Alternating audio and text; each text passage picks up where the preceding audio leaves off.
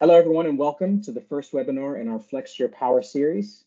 By way of background, this series has been designed to engage with the local Flex provider community and also to provide more information and insight on the potential value that can be unlocked by participating in local Flex markets. And we've also invited a number of folks along to the series to share their top tips as experienced FSPs who've engaged with these markets before. At the end of this session today, we'll be hosting a detailed Q&A, so please add your questions into the chat and we'll make sure that we address them after the final presentation. And by way of intro, the last thing I have to say is this webinar has been co-organized with the help of the ADE. And with that, I'll hand you over to Sarah Honan, who's going to be giving us a markets and policy overview. Thanks, Sarah. Thank you, Mike. Yes, so for any of you who don't know me, I am Sarah Honan and I am the Flexibility Policy Manager at the Association for Decentralised Energy. So we're a trade association representing a large portion of the flexibility provider market, including independent aggregators and also suppliers and solutions providers like Piclo. We also have an industrial policy work stream. So a lot of the focus obviously here today is going to be on industrial and commercial demand side response, or DSR. So I'm here to just give you a very, very high level broad overview both of the current setup of electricity markets. For many of you, this will be absolute second nature, but I know for some of you, this might be quite alien.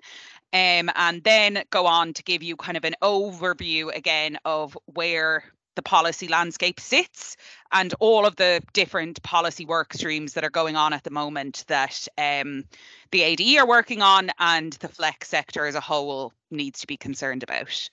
So next slide. So this is a very, very simple timeline of how electricity is bought and sold in Great Britain, all the way from 4 years ahead of delivery, and when I say delivery, when electricity is actually used, to real time or seconds ahead of delivery. So at the 4-year time scale, we have the capacity market, which is somewhat a misnomer in that there's only one buyer and it's the government. So that is to make sure we have sufficient kind of reserve capacity on the system as we transition to intermittent renewables. So there's a auction 4 years ahead of delivery. This allows new build plant to have time to deliver, to come up with the capacity. And then we have the T-1 auction. So that happens 1 year ahead of time. And historically, that's actually been quite welcoming and quite useful for industrial and commercial DSR. I've heard people describe it as the gateway drug to flexibility.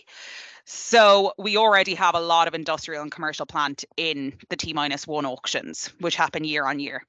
Now, one of the issues there is that you're not guaranteed a contract beyond the delivery year.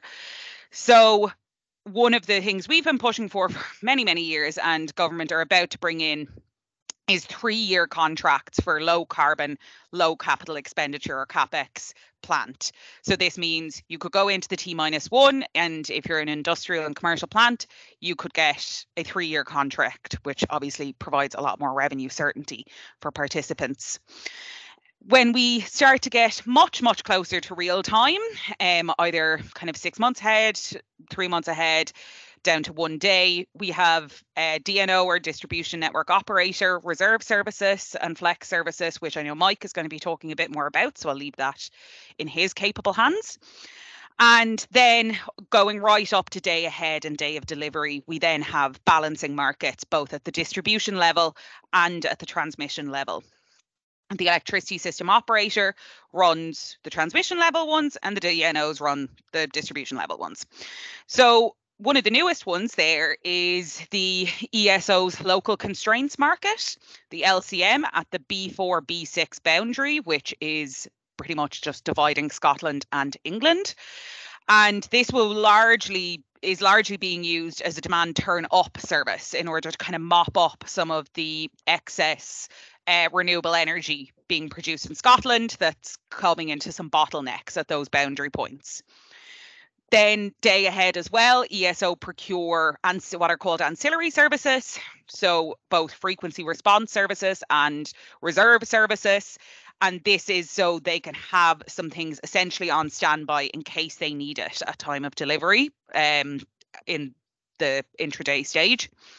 And underpinning all of those markets, which are kind of about balancing or making sure that the system is functioning in a secure and safe way, we have the wholesale market, both the forward market and the day ahead and intraday markets. This is by far the largest market we have for trading electricity, and at the moment it's only open to suppliers, generators and financial traders. But Ofgem have just produced a decision that means independent flex providers will be allowed into the wholesale market starting about, we're hoping, November 2024. So that is usually largely bilateral trading in forward markets, but we expect flexibility to probably be playing in the day ahead and intraday spot exchanges for wholesale market power. Then up until 1 hour ahead of delivery, we come to gate closure. So everyone stops trading in the wholesale market, and that's when the ESO and the balancing mechanism really kick in to start balancing energy and the system in real time. And that's just on a constant basis. So then electricity is delivered. So these are all the markets we have at the moment. As I said, industrial and commercial DSR plays a lot in the capacity market T-1. There's also opportunities in the DNO services, as Mike will talk you through. There is definitely opportunities for LCM, although it's a nascent service. And it has also historically participated in one of the ESO reserve services, which is short-term operating reserve or store. Also participating in the BM, but there are some structural issues there that are being ironed out by ESO over the next few years. But hopefully once that is done, it will be a much more welcoming market. So next slide. This is a high-level kind of map of all of the policies that are impacting the flex sector at the moment on an axis of urgency, i.e. our window to influence them, and the impact on the sector. So I'll focus on kind of 2 to 3 big ones in the high urgency, high impact frame, which is SES, or the Smart and Secure Electricity Systems team in DESNZ. And I do realise that this slide is essentially acronym bingo. But we are soon to regulate and license flexibility providers for the first time. They're being called load controllers. The other thing about flex, if you're very new to it, there is 1,000 different names for what a flexibility provider is. So they'll be licensed under powers given to the Secretary of State under the Energy Act, and they will also be regulating energy smart appliances, or ESAs, to have minimum smart standards. It's important to note here that at present, DESNZ is not looking to specifically target flexibility providers for industrial and commercial customers, but rather is focusing on kind of domestic flex providers for that licensing. But that is very much still, it's still a possibility that they will go towards industrial and commercial providers as well. Then we also have the review of electricity market arrangements, REMA, which means the whole previous slide, depending on what they decide in REMA, could be blown up. It's unlikely that it'll be blown up, but it's a possibility. It's the largest review of electricity market functioning in well over a decade. And it's about to come into its second consultation. Its first was in June 2022. So we're expecting that in government winter, although I believe it was meant to be government autumn, but hopefully before Christmas. And then finally, you'll notice that I didn't mention what many of you may have first heard about with flexibility, which is the Demand Flexibility Service, or DFS. This is because this isn't what we would consider an in-market service. It's an enhanced service by the ESO, which was created last year. And the AD has been doing a lot of work with other trade associations for energy intensive industries in order to increase the industrial and commercial participation in DFS this year, because we know it was a minority last year, whereas really, given the history of industrial and commercial DSR to date, it should be, holding its own in the DFS market. So there's one thing you can go look for is there's an open letter to businesses on the ESO website explaining the benefits of DFS. Number one really being that there's no penalties. So it's a win-win situation essentially to participate in it, but you do have to be careful around you can't be participating in any other flexibility markets. So that is something to be aware of. And then finally, I'll just say a word on the FSO, so the Future System Operator. The ESO is evolving into the FSO, again, under powers given to the Secretary of State in the Energy Act. The ESO will become a public body that has far broader powers in relation to strategy and system planning than it currently does. And that's going to be quite a massive cultural shift that, at least from our perspective, demands much more stringent requirements for transparency and accountability than we see with today's ESO. So that's something to keep in mind. I think that's essentially me. So I will throw back to Mike. Sarah, thank you very much. Really insightful session. And for folks who either joined partway through or if anyone had questions, please make sure you put them in the chat and we'll tackle them at the end of the session. Before I move on, I realized I didn't introduce myself. So I'm Mike Strahlman, Senior Vice President at Piclo. I look after our market operations team, which essentially looks at how we run and manage the competitions and also engage with flex providers across our markets. So yeah, that's me. Next slide, please. So where does Piclo fit into this whole process? Well, Piclo is an independent flexibility marketplace. Our product hosts the flexibility procurement requirements of our system and network operators, and we call these competitions. And we provide an interface for flex providers to bid in or participate in these competitions. What this means practically is we provide visibility into these competitions for flex providers or actors in the market. And then the modules of our platform allow for a system operator to either procure or then dispatch and settle flexibility that's contracted via the platform. On top of the platform itself, Piclo provides a customer support experience and guidance for flex providers, as well as training and onboarding support for anyone who participates in the market. So any questions and things that come through, we use our ecosystem and our tools in order to support you along that journey. Next slide, please. Who are we as a business? Piclo is a mission-driven company, and our objective is to decarbonize energy grids worldwide. Whilst our flagship market is in the UK, we have clients across 6 countries.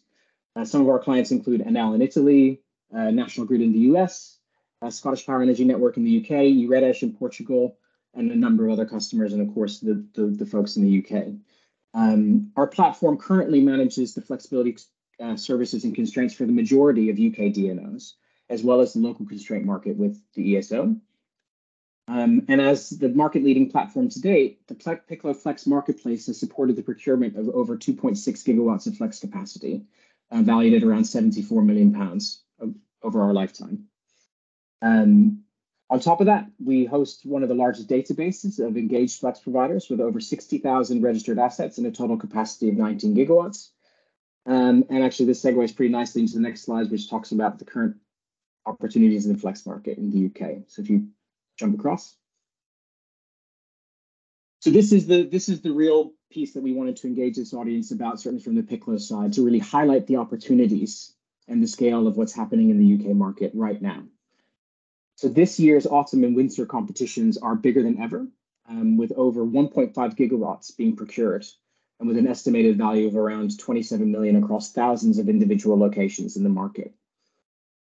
The opportunities are live right now and are open for all flex providers to register and to see if they can qualify and then to participate if you can. Piclo and the system or network operators are here to support you every step of the way. And at the end of the presentation, there will be information provided to you around how you can book a demo with us to really engage with how the platform works and see how you can participate. But suffice to say, there is a lot of value in the market for flex providers today and a lot of procurement opportunities out there in order to engage your asset and to participate in this marketplace. There are quite a few details on this slide, so I would encourage you to try to absorb it, but basically qualification is open or is opening soon. In fact, it's open across all of these three areas for ENWL, UK Power Networks, and SPEN. And qualification closes in a number of weeks for UK Power Networks, but then over the next month or so for the other markets. So really a call to action as well for folks on the phone who haven't registered yet to really get involved and see if you can participate in these competitions. Next slide, please. So where can you find more information? We have a number of different ways to do that on our website, but essentially we have profiles for the individual system operator or network operators, and you can dig into what the competition demographics are, also the locations on our map, etc. And then there are also links to the system operator websites to provide more information and details around the technicalities and the requirements for each of these competitions. And then, of course, you can get in contact with us and our customer support team in order to learn more and really engage in the platform, as well as have answers around the competitions and how you can participate. Next slide, please. So look, that's really the end of what I wanted to say. Again, hopefully there are more questions in more detail, but I'd like to hand you over to one of our experienced FSPs, Louis from Cub. And he's actually one of the most successful FSPs in our market and engaging with these markets. So Louis, over to you. Lovely, thank you, Mike. Good afternoon, everyone. Louis Fairfax, Managing Director of Cub UK, and I've been in the industry now for my sins for coming up to 18 years. So been around for a while. The business has been around for longer. So I'm going to give you a bit of an insight into Cub, into what we've done with Piclo, and into the, I guess, opportunities that Flex and providing Flex for your assets or your organisation can bring to the table. So just in terms of background on Cub, first of all, so we are traditionally an energy broker, so energy consultant, TPI. I'm sure you'll have heard of one of those terms. In our marketplace, things have become, I guess, more and more challenging to sort of set ourselves apart and be different. So an aspect of getting involved in this market was to branch out. But predominantly, my passion is about helping our customers. So I saw an opportunity to say, hey, look, we've got an opportunity to build some revenue for our customers and help them tap into something that actually in many cases they're already doing. So we've moved away from just being a traditional energy broker and just managing supply contracts, but using the benefits that side of our business has and bringing it into flexibility. And yeah, next year it'll be 30 years in business for Cub. So we've come a long way and a long way to go in the future, I'm sure. So historically, our kind of experience with Flex or demand side response, whatever you want to term it, was mainly around helping our customers avoid charges. So advising them on the appropriate supply contract structure to pass through certain costs and therefore use their flexibility within their processes to avoid costs, namely triad charges and red band duos were the key ones. We did that from about 2013 to coming up to 10 years, which we've now seen the end of triads and a bit of a change regards to the cost structure on the duos charges as well. So over that period of time, we probably generated something in the region of £10 million in terms of savings for our customers. We're not a huge organisation. We've got something in the region of 400 customers. So for our clients, that's quite significant. And on the back of that, then that led into there's a big gap to fill with the triad benefit ending this year. I'm aware we're taking questions at the end, so if any of this stuff doesn't mean anything to you and you want to know more, then fire it away at the end to us by all means. In terms of, from what happened from there, we got involved with the capacity market, as Sarah alluded to earlier on. Frequency and wholesale market optimization, we've done some stuff, but we've done that all historically through other parties. And And then last year, with the setup implementation of the ESO DFS service, demand flexibility service, we kind of bit the bullet and said, look, we can do this ourselves, and we can actually go ahead and access these flexibility markets for our customers and give them the biggest benefit without someone else taking a chunk of it effectively. So we set up what we call the Cover Reduction Reward Scheme, which is the name of everything that it encompasses our flexibility services. And then from there, we delivered DFS throughout last winter, and generated a good chunk of income for some of our clients. One of our customers, which they generate a bottom line profit of circa kind of 200k a year. We delivered 80k just over the winter for them, so a significant amount of income. And our customers manage their flexibility very traditionally, and that is purely demand turn down. So we don't operate sort of systems and processes and automation. It's purely a call to turn down power, and traditionally someone's going ahead and flicking a switch or running a program to make sure that they can do that from their side. And then, yeah, with Piclo, I'll talk a little bit more about this in the next slide, but bring this a bit more up to speed. We successfully won our first tender for local flex with UKPN through Piclo. And then we were proud to take part in the LCM trial for ESO as well this year. So that was demand turn up for a couple of assets up in Scotland. Next slide, please, Aparna. So yeah, in terms of the involvement with Piclo and our sort of local DSO stuff predominantly, it's fair to say that I wouldn't have even been aware of the UKPN tender when that came through initially. So that I think was through some good marketing efforts on your part, Mike, and your team. So pick some stuff up from LinkedIn, and really for me it was a case of, hey, look, there's a place we can go that pulls all this information together. Wow, that's quite a helpful tool, first of all. And then we used one of our most flexible assets, which is a plastic recycling company who used to avoid those peak hour charges. So they use less power between the hours of 4 and 7. And they did that predominantly through scheduling their maintenance in those periods. So quite simply, that activity was kind of happening anyway, and they'd respond to a tried alert, usually within day. They'd get an alert from about sort of 10 o'clock, and they'd power down at various points in time between 4 and 7 predominantly, as I said, for that particular day. So what did we do with that asset? We uploaded it initially onto the Piclo Flex platform. I then went away and used the publicly available pricing information to assess, okay, well, what sort of level could I bid at for that particular tender? And then thankfully successfully achieved our first contract award through UKPN for that I&C asset.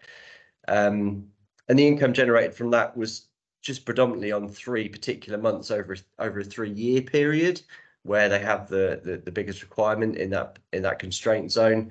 And for that customer, we generated 32k of income, which isn't a huge amount, but for them, that activity is happening anyway. So it's a kind of added bonus for their already existing industrial processes.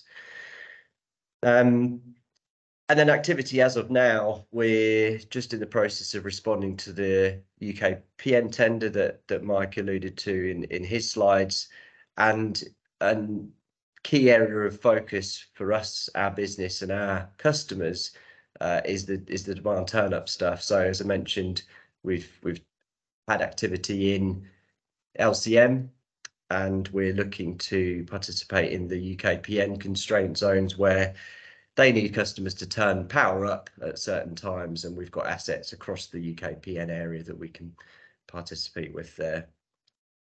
Next slide, please, Aparna. So yeah, to summarise some of the sort of tips, I suppose, in terms of our involvement to date, I'm super passionate about flexibility. You know, I from when we first started managing the sort of triad stuff and red band stuff, it was an area that seemed a bit of a no-brainer to me in terms of us all helping each other, helping the grid to balance, and helping the path to net zero and the system and everyone to become greener. So I guess for me already, I was aware of the opportunity that was there from a sort of nice touchy-feely perspective, but also then looking at the numbers and the generation of income from our clients' perspective, which was the key driver for me. It's a relatively, I guess, immature market in many ways, but the opportunities are growing and the market's maturing quickly. So we're keen to stay at the forefront of things, and really it's just a case of looking at what that would hold, speaking to the right people, and understanding what that could bring to your organisation. In terms of using the Piclo platform, we've kind of now got around to, after several hounding emails from the guys at Piclo, to getting a load of our assets up on there. Doing that makes sense because it's then a case of they're pushing the opportunities to us as opposed to us looking at that the other way around. Let Piclo do the hard work for you. I mentioned the publicly available pricing information through the data hub that's available on Piclo. Super helpful. It's, I think, having worked in the energy industry since 2005, where there's a lot of smoke and mirrors, in my opinion, and a lot of sort of unknowns around, you know, pricing and things are difficult to get hold of. It's nice to have something that it explicitly states tenders won, prices, and so on and so forth, and it's a useful tool, as I mentioned, and make sure you use that. Depending on what type of assets you're working with as an organisation, or if you are an asset yourself, it's taking the time to understand the benefits of flexibility. There's a load of resource out there. Mike's obviously shared some of that information, and there's a lot of helpful people in the market. I've been involved with the E&O Open Networks Forum, and some of the guys there are really helpful, and there's inordinate amounts of information you can get access to really understand what that could mean to you and your organisation. And I guess as well, start small. So last year we had 150 MPANs in DFS, and those then carried through into opportunities for the local flex. We then this year should grow that by about tenfold, all being well. But we deliberately started small. I deliberately only went ahead and accessed the market for one asset for the UK PN tender, just to run that process through and understand it and what it means for us and where the pinch points are. And yeah, for me, that's worked really well. So yeah, I think that's probably pretty much it from me in terms of the sort of track record of Cub and what have you. Happy to take any questions at the end. And I guess just sort of one more thing is that in terms of the opportunity, this is squarely the focus for me. As I mentioned, we're a business that's been around for 30 years. My plan is that this business will be here in 30 years. And whilst the supply contract negotiation side of our business is still strong, my aim is squarely focused on flexibility, which I think hopefully speaks volumes to the opportunity that there is in flexibility. So thank you all for your time, and as I said, take any questions at the end. Louis, thank you very much. That's a really compelling summary of the value of flex markets and also your growth as a business in looking at this. And I really liked how you painted a picture of again starting small, but then understanding that there's lots of opportunity out there, and engaging with the platform and loading your assets actually allows the value to be pushed towards you, right? The opportunity to be pushed towards you as a business. And I would invite participants on the call to do something similar, really to take a look and see what's out there. So thanks, Louis. Next up, I would like to invite Jason from Oaktree to share some of the Oaktree experiences of participating in local flex competitions. So Jason, welcome, and over to you. Thank you, Mike, and well, thanks everyone for putting some time out of a busy schedule to come and listen to us. So just a brief introduction. Jason Avramidis, Director of Innovation and Flexibility Markets for Oaktree Power. I see that my camera just went off. Ignore that. My job is to basically look at at interesting flexibility market opportunities with a special focus on local flexibility markets, which are now growing very, very fast, especially if one considers where we were like 5 years ago when they were first launched. So my job is to basically monitor all of the interesting opportunities and get our clients educated about this, participating in this, and obviously making some money for them, helping the DSOs manage their system and obviously produce energy and financial savings. So let's go over into the next slide. So this is just a brief intro about Oaktree Power, just to give you some key stats. So we were founded about 3 years ago. Right now we're about 20 people, and I would say that we've already been quite successful when it comes to our growth. We have about a 90 megawatt portfolio across 160 sites in the UK. We are also expanding quite strongly internationally. Right now we have 9 either international pilots or agreements with DSOs and TSOs to basically get flexibility up and moving in Europe. I would say that we have one of the most experienced teams in the energy sector. There is a stat down at the bottom saying that obviously not Oaktree, but our executive team was involved in the construction of the very first virtual power plant in the UK and the very first grid-scale battery storage that was delivered. So I would say that in terms of expertise, even though we're a small company, let's say that we're up in the 1%. So let's go down to the next slide to see basically what Oaktree does. So our main clientele are commercial and industrial buildings that traditionally, were locked out of these markets. They didn't really participate in flexibility or energy management or anything like that. So our job is to basically, go to these people, talk to them about the potential of energy management, reducing energy wastage and producing energy savings. And then, of course, matching these, as Louis said, most of these processes would have been done anyway.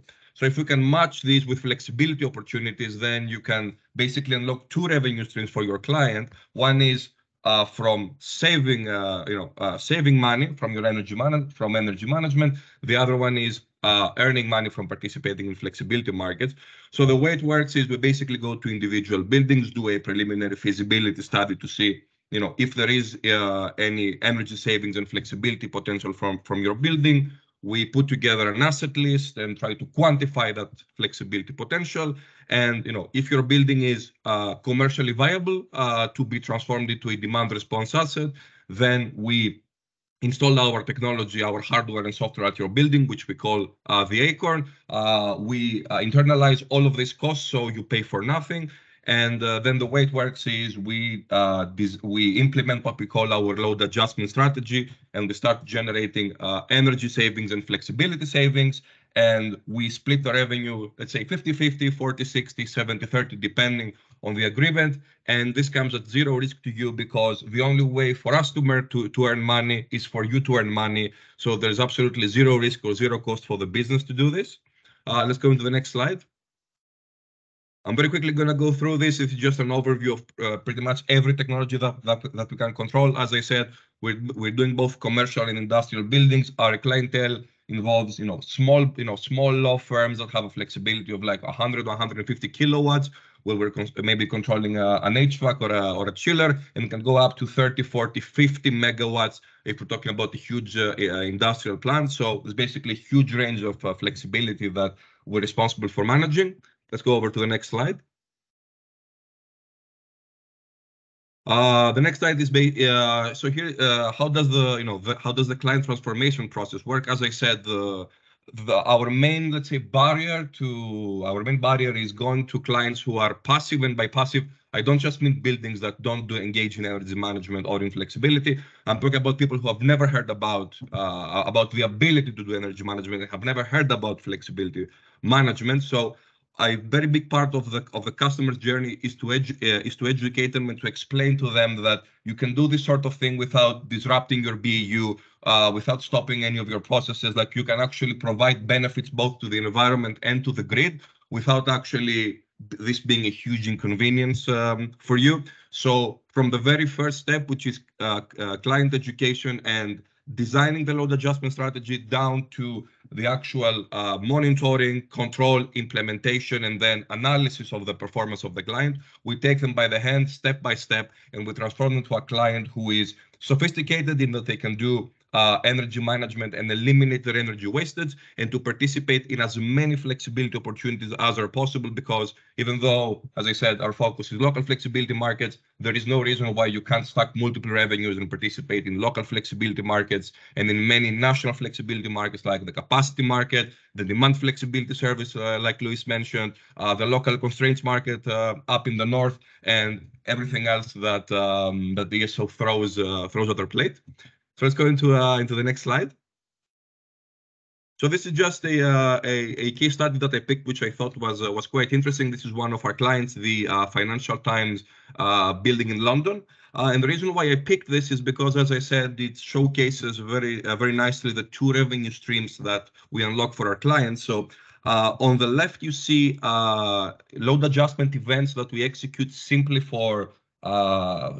to produce environmental savings. So as you can see, for example, in 2022, more than 1,000 events of turndown that generated more than 40 grand for the building and a CO2 reduction of 230 tons. So huge environmental benefit and huge financial benefit just for turning down a few devices, maybe a few hours during the day with zero disruption to the BAU.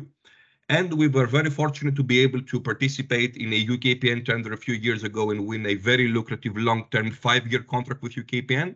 So our job is to basically provide to UKPN 180 kilowatts of availability for a few hours, for let's say about 6 to 8 hours during the summer period, where we usually dispatch maybe either never or once a day. So far we've like for example in the last summer we've been providing more than 2 megawatts of availability and more than 1 megawatt hour of utilization, helping UKPN manage their local system constraints. And the extra benefit of that is not that you just earn money from participating in flexibility, is that, as you will see at the bottom right, there is an extra 22% reduction in your electricity bill. So you don't just earn money. So, the mere act of participating into the local flexibility market produces an implicit benefit that no one really thinks about. But like the demand response is, in my opinion, the most viable long-term option for local flexibility markets, because it is the cleanest, low-cost solution and can produce so many benefits for the environment, the owner of the building, and the distribution system operator, that it's basically a no-brainer for you to register and to just keep doing what you're doing, help the environment, and make money out of it. So let's go into our final slide. So as Louis said, this is a growing market. I would say that it's still not as mature as we would like it to be, but there are steps that all of us could take to help this market grow and become, let's say, a staple when it comes to power system management. So I would say our top tips for actually learning about flexibility markets and participating, I would say that number one is to engage with DNOs regularly and keep monitoring and studying their network development plans and their demand forecasts, because they are quite open and quite transparent about where they're building more network, where they're going to need more flexibility, where the network is constrained. So you can already anticipate many years in advance where there are going to be flexibility needs. Study past market results and participants, so how active the markets were, who participated, how much they bid in for, what technologies participated. This is the best way for you to participate in the market. It's still not competitive enough for you to need a sophisticated trading platform behind your decisions. So just understanding the participation structure and the logic behind participants can really help you lock in some of the super lucrative contracts, instead of users saying, okay, I'm just going to bid in 50,000 because I feel like it, or because this is the revenue cap. When you see an upcoming local flex opportunity, maybe 6 months or a year from now, Don't wait till the last minute to register your asset or to get your asset ready. Start preparing it. Do some tests. Make sure it works. So when the opportunity is there, you can just register. You can pass your proving test easily, and then offer flexibility. One thing that I don't think anyone really talks about is that you really need to engage with Piclos and DSOs regularly. They are super eager to help, super eager to share information and to help you participate in the market.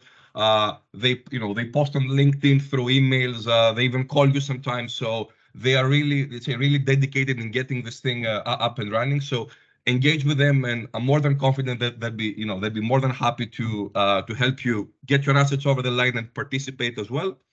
And the last thing, which is, let's say, it's not a specific tip, it's more of a general recommendation that you can't just wait for the local flex market to magically develop somehow. The only way this is going to happen is if both sides push for it. So if the DSO listens to customer feedback and makes adjustments, and if customers participate, register, offer flexibility, bid into the market, engage in consultations, talk to Piclo, talk to the DNO, and help them co-develop the market. Because remember, it's not the DSO just building the market, it's both the DSO and flexibility providers coming together and building the marketplace and the trading framework that we all want to see. So I guess that's a basic overview of Oaktree, our experience in flex markets, and our top tips. And if there are any questions, I'm happy to take them at the end. Thank you. Jason, thank you very much. I really appreciate that. I really liked the concrete example and both not only the linking of the value, but also the environmental benefits, as well as this implicit benefit of cost saving. And then I really resonated with me that final point you were making around get involved now to help grow the market. And it's really participation now that's going to help make this a mainstay of what we need in managing the grid requirements in local markets. Just check here. Okay, we've had one comment come through in the chat. I'm just going to read it out, and then we can try to address it. So one issue that I've had is when I've reached out to DSOs to try to build a relationship, often I get signposted to a bunch of background information such as the Optimized Prime project or other case studies and data or the connections team, but that isn't really what I'm looking for. Have you got any advice for attracting the attention of DSOs and building a working relationship, or alternative if they're not equipped to do this? Appreciate the comment coming through. Louis or Jason, do you want to give in any comments against that? And then I can also give my advice.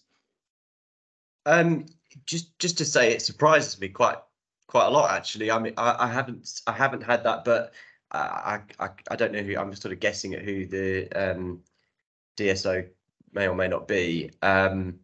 Happy to, Ruth, if you want to reach out to me, happy to make any introductions. I've spoken to all the DSOs. I've got contacts there with all of them. So happy to make an introduction to try and sort of marry things up, if that would help. If not, yeah, I guess reach out to you guys at Piclo, Mike, because again, you've got contacts there as well. For most of them, and I'm sure between us we could make something work. I'm always happy to talk about flexibility, so if you can just chat on the phone, if I'm not helpful, then sorry, but I'll do my best. I think I would just add to that I think it really, in a nice way, it depends what the question is, but we're at Piclo, we're also very happy to support and guide you on if it's a technical question or if it's a question about our product or about how you engage with the market. So we're equipped to do that. And otherwise, we can help direct traffic to the right folks at the DNOs or DSOs to help you out there. So please do just get in touch directly with us and as well, and we'll help you sort of route that. Jason, did you want to say anything about that? Yes, I want to say to Ruth and to Mike, who just left a similar comment, that I absolutely feel your pain, because one thing that I will say is that, to add to Luis's point, there is definitely some inconsistency in the experience that local flexibility providers face when engaging with different DSOs. I would say that some DSOs are quite good at that, the others are still improving. So this may, this kind of advice may seem a bit wild in a sense, but I think that the best way for you to do is to keep pushing, keep pushing, keep pushing. Try to find the right people, engage with the DSOs through all possible channels. Like, for example, I have found that consultations are a very effective way of communicating with DSOs, especially if you have grievances with them and you're explicit about them. I've seen that this tends to generate quite a lot of buzz. I can tell you personally that because local flexibility markets are quite close to my heart. I've been in local flexibility for like 7 years now, both in research and in industry. So I really want to see these things succeeding. So when the DSOs are not, let's say, performing up to the standards that they should be performing, in my opinion, I call them out. And I have seen that, when someone is quite negative about their experience, it's going to get flagged into the system and someone is going to get back to you. So being honest and, pushing and basically, trying to be as active as possible is the best strategy I found. And again, if one person isn't willing to help you, I promise you there is someone else who will be willing to help you. So my, let's say, best general advice is don't give up. As Louis said, there are also other mediums of communicating with DSOs, like you can reach out to an aggregator or to a trade, or to a trade organization that they would be happy to put you into contact with them. But if you wanna, do it yourself, in some cases it does need some effort. That's all I'm gonna say. Ruth and Mike, I just seeing the comments coming through, I would just definitely invite both of you to just get in touch with me or the team here at Piclo to understand a bit more about what's going on, and we can help diagnose and support routing you in the right direction. So please do that. Feel free to do so. I think as well, it might be important to say there on kind of Ruth's most recent comment on the forward planning side. So you're absolutely right. And as part of the current price control that started April this year for the DNOs, they have what's called a DSO incentive mechanism. So essentially, DSOs are now being actively incentivized to cost benefit analysis, flex markets versus strategic reinforcement of networks. So it is absolutely within their best interests to make sure they are properly engaging with potential flex providers, because they're essentially going to be rewarded or penalized on it by Ofgem in the price control period. So, if there's anything the guys here can't help with, it's also good to keep an eye out for kind of stakeholder surveys that are about the DSO incentive in particular, because that's going to be something that DNOs are judged on.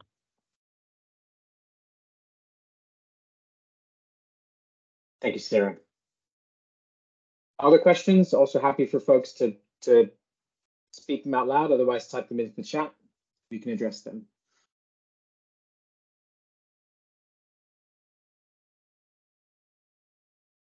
Don't be shy.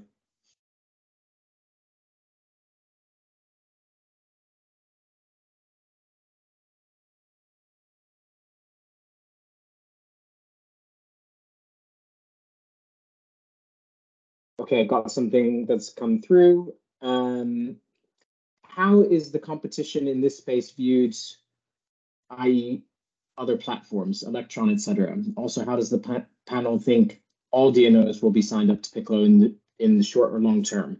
SSEN alluded to their next tender being on the platform, Piclo platform in 24. Interesting question. So the question is around other platforms in this space, and then also everything being joined up. So I can take a first go, but then I'd also invite others to respond. So look, I mean, the key message from my side is that participation in these markets in whatever form is the ultimate objective that we all have. We want the markets to grow, we want participation to increase, and we want to make sure that flexibility as sort of a product or a procurement ecosystem helps to manage grid constraints. And so at the moment in the UK, Piclo covers the majority of the UK DNOs, DSOs, and we hope to continue with that. But in the future, that may not be the case, and that's okay, because we want people to participate as best they can. The ideal scenario, from my perspective, is that it's very easy for a flex provider to participate in any market in the UK. So that's not just local flex markets, but that's also the ESO markets. That's the other mechanisms that Sarah talked through at the beginning of the presentation. And the idea is to create an ecosystem and a mechanism by which flex providers can participate in those markets as easily as possible. And at Piclo, that's something we're working on, but I'm also confident that others in the ecosystem are thinking about this as well. And I invite that. I think that's the right direction to travel. I'm sure Sarah can speak to and respond to the regulatory or the policy perspective and where this is going. Maybe I'll ask you to jump in and share your views.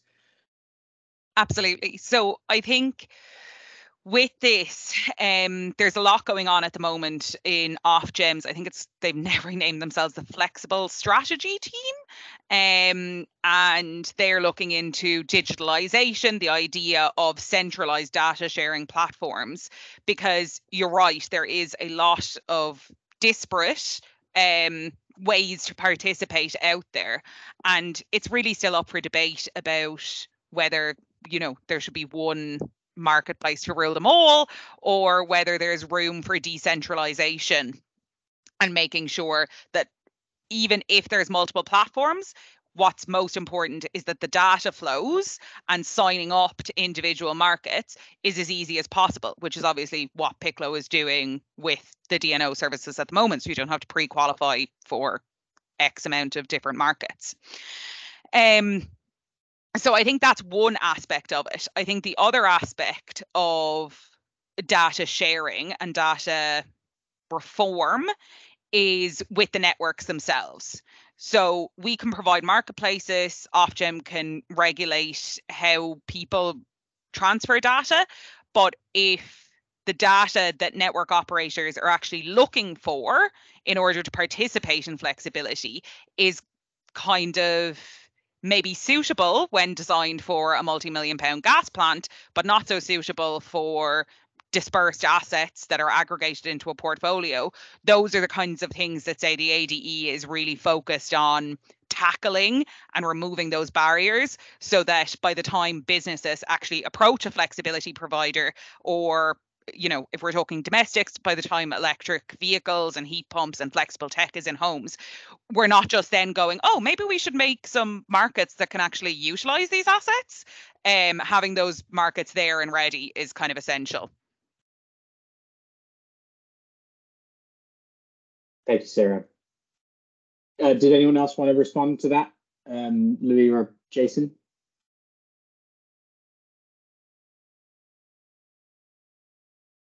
I'm sorry, Jason. Go ahead. No, I think it would be embarrassing if I try to follow up Sarah's response. So I'm going to refrain from saying anything. I echo the same. So yeah, I think we've covered everything there. Okay, fair enough. Just a time check. We have about 3 or 4 minutes left of the Q&A, and then we'll sort of wrap up. But any other questions coming through, please shoot them across.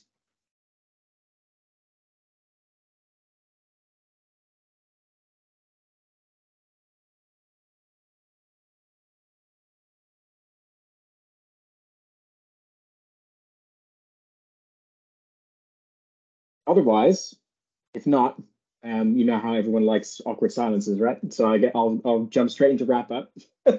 And listen, folks, please contact me or the team directly, and also folks on the line for any further questions. But first thing I'll say is thanks again to the speakers. So Sarah, Louis, and Jason, really appreciate you taking the time to present to us. And